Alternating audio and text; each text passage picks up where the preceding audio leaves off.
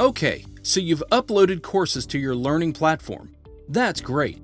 Now if you want to start training your employees, you need to enroll them into the courses. After that, courses will appear in their learning portal. So let's get going. Start by heading to the learning content. Making enrollments is similar for all types of content, so it doesn't matter if it's a course, a learning track, or a video lecture.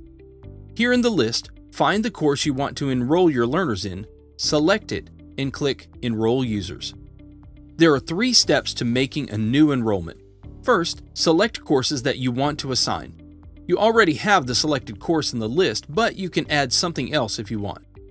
Second, select who will view the course. You can search for a particular employee or use these filters to search by department, job title, group, or more. I'm going to add all of the users in my company.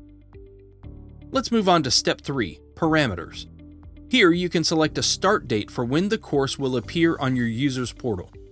By default, the start date is today, so the course appears in the user portal immediately after enrollment is done.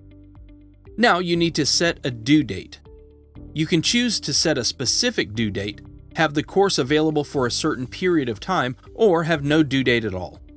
If you're including a due date for your course, you can check this box here to restrict access to the content after the due date has passed. By the way, the selected settings can be applied to the courses in the list by checking Apply to All. Now select Enroll. The course will appear in the user portal at the specified date, and employees will see it and be able to take it. How do you know who's enrolled in a course and change the enrollment settings? To do this, open the course and go to Enrollments. Here you can make new enrollments and edit existing.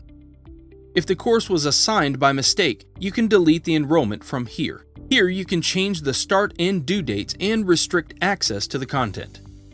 And those are the many ways to get your students enrolled in your courses.